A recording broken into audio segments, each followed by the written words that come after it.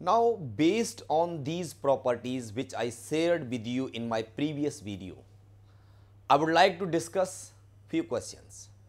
How to apply these properties? The question is, evaluate minus pi by 4 to plus pi by 4 sin square x dx. Clearly, it is coming in the category of the property from minus a to a. Now, I need to check this property minus a to a fx dx having two separate answers.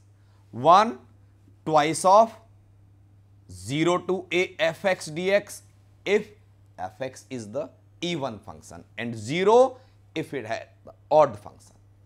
We have clearly sin square x is the even function, so its first part of the property will be applied. In order to apply this part, what we need to do? We will write this as minus pi by 4 to plus pi by 4 sin square x dx is equals to integration of 0 to pi by 4 sin square x dx. Why?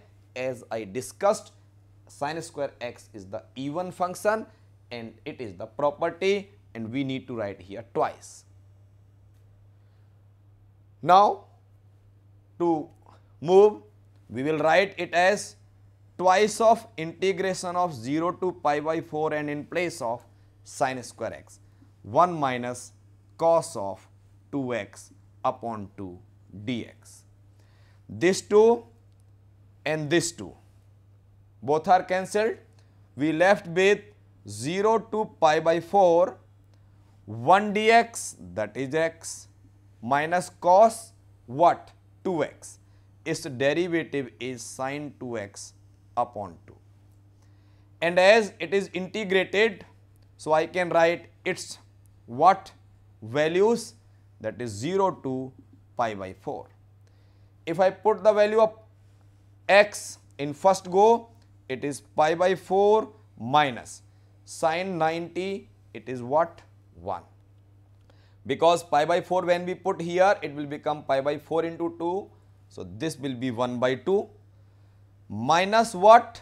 0. So, 0, 0, this is 0. So, ultimately we can say the answer is pi by 4 minus half. So, we have to be very attentive whenever we are solving the problem of any of belonging to the based on property. We should be caring about which properties to be used and how to apply, what are the conditions, and then we will get the final answer of the question. Now, I want to share with you the problems which are based on our properties of the definite integral. Here we want to discuss with you that to evaluate minus pi by 4 to pi by 4 sin square x dx. Immediately in my mind a concept is coming, that is we can use the property minus a to a fx dx. Why? Because it is minus pi by 4 to plus pi by 4. Minus a to a fx dx having two results. One is 0 if function is odd.